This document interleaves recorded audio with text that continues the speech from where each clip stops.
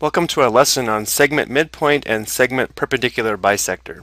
The goals of the video are to understand the difference between equal and congruent, determine the midpoint of a segment, and also to construct a perpendicular bisector of a segment. Equal is used with measurement. Congruent is used with figures.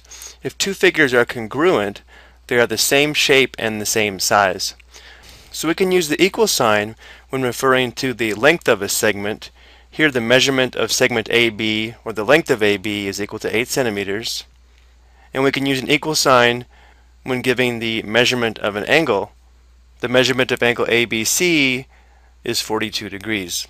However, when we're talking about congruent, notice that we're comparing geometric figures. We can say that segment AB is congruent to segment BA, and we can also say that angle ABC is congruent to angle CBA. Notice the vertex in both cases is point B. So again, the big difference is the equal sign is used for measurement, and congruence is used to compare geometric shapes or figures. Now let's talk about midpoints. A midpoint is a point on a line segment that divides a segment into two congruent segments. So the midpoint of segment DE looks like it'd be right about here. Let's label this point M. So if M is the midpoint of segment DE, then segment DM is congruent with segment ME. Now let's take a look at some different ways to determine the midpoint of a segment. The first is with a ruler. Using a ruler, we can measure the length of a given segment, and then from that length mark off half the distance. So I'm not sure if you can see on your screen, but the length of this segment is 18 centimeters. It starts at 0 and it stops at the mark of 18 centimeters. And half of 18 would be 9, so if we mark off 9 centimeters, that would be the location of the midpoint. So here's 9 on the ruler, and therefore this point right here would be the midpoint of this segment.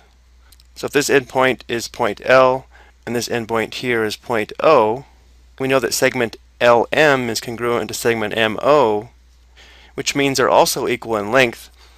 And to make sure that is known, there's a way to mark these segments so that someone knows they're equal. If we put one tick mark here for the segment LM and we put one tick mark here for the segment MO, this indicates they are equal in length. The next way to determine a midpoint would be if the segment is on the coordinate plane, we can take the average of the x coordinates and the average of the y coordinates of the endpoints of the segment, and this will give us the coordinates of the midpoint. So what's really happening here is x1 plus x2 divided by 2 is a way to determine the midpoint of the horizontal distance somewhere in here, and then y1 plus y2 divided by 2 is a way to determine the midpoint of the vertical distance somewhere in here.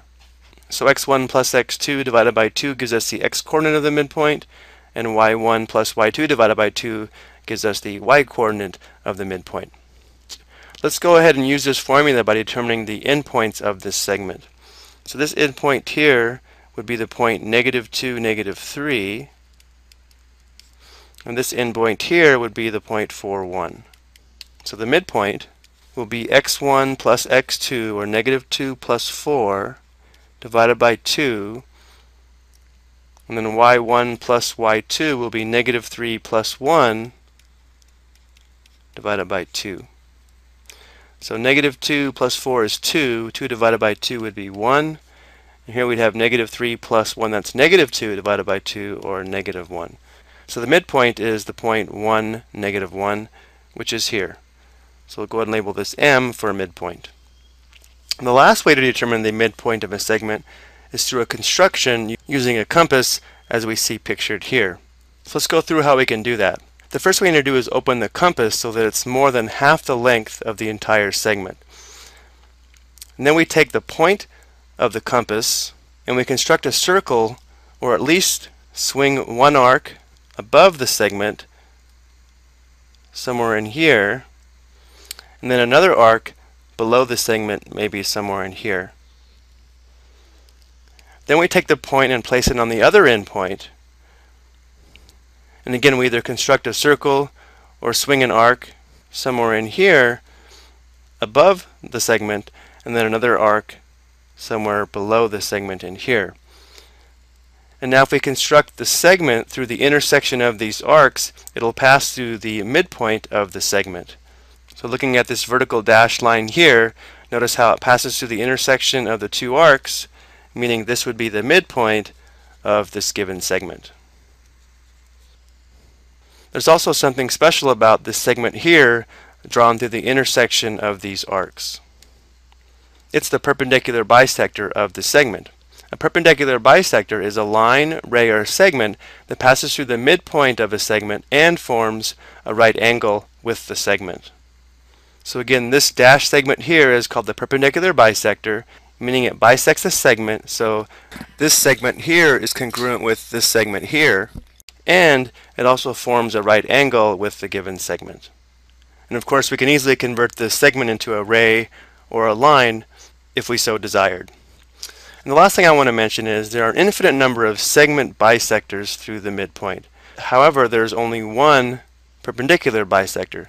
So we could draw an infinite number of segments through this midpoint that would not be perpendicular to the segment, but there's only one bisector that would be perpendicular, and that's the one we sketched here. I think we'll stop here for this video. I hope you found this helpful.